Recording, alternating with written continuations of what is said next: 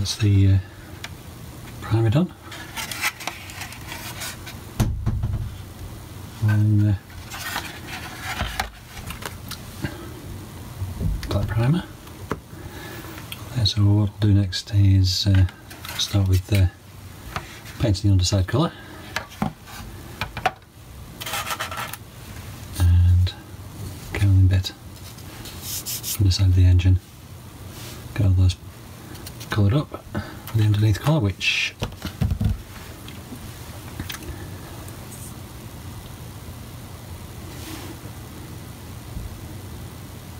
it's Sea Grey 2 REF XF83.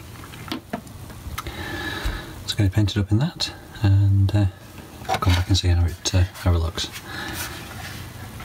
Okay. Actually, one thing I was going to tell you about is the main part of the Camry had a seam line on there.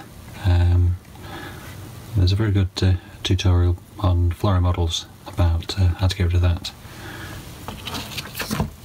Basically, use lots of fine sanders. Start off with a fine ordinary one across the line, and slowly work up to one of the polishes on there.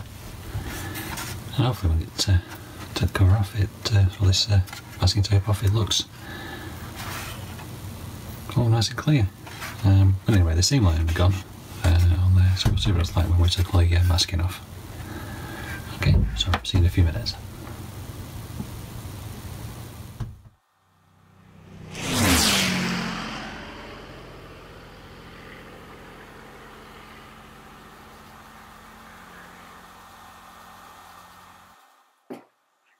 Okay, with this bit, I just thought I'd show you a bit of the spraying I do.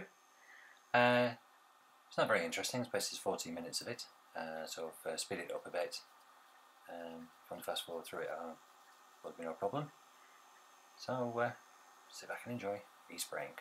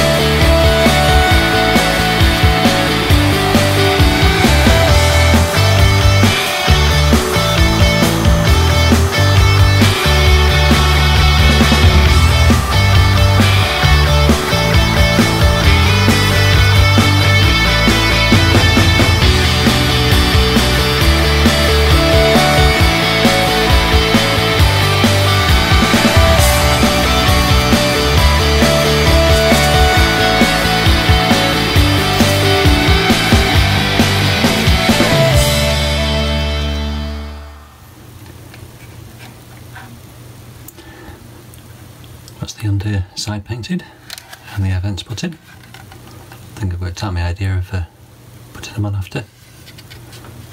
See the radiators in there, so it's covered quite well. To do those, mask off all these areas, and I can start on the top half. So I think we'll do that in the next clip. Okay, see you in a minute or two.